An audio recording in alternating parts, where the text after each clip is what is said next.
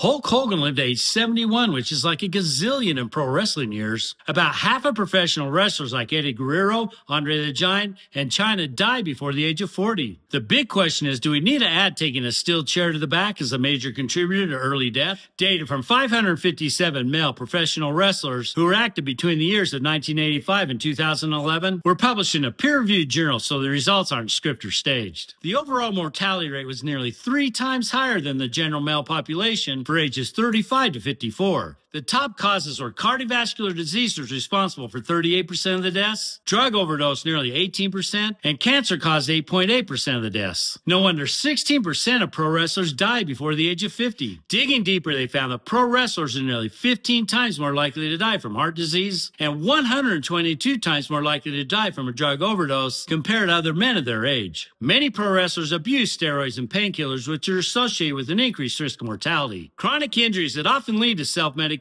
also played an important role. The final reason given by the authors was a high BMI and obesity. Some wrestlers have BMIs well over 40, which is well into the extremely high-risk health area. The good news is that they found that professional wrestlers who survive into their mid-50s have the same mortality rate as the general population. But as long as massive size, high injury rates, and a culture of unhealthy behavior exist outside the squared circle, the risk of early death will remain. But there is hope. Organizations like the WWE have been offering wellness programs to help take down these risks. If successful, have enough older wrestlers who are still chairs to replace with walkers and canes. No, how about enough older wrestlers to open up an artificial knee and hip division? Which joke did you prefer? Let me know or add one of your own in the comments. Like, subscribe, and stay tuned for more serious science-based dives into the world of sports performance. As always, my answers come from peer-reviewed research.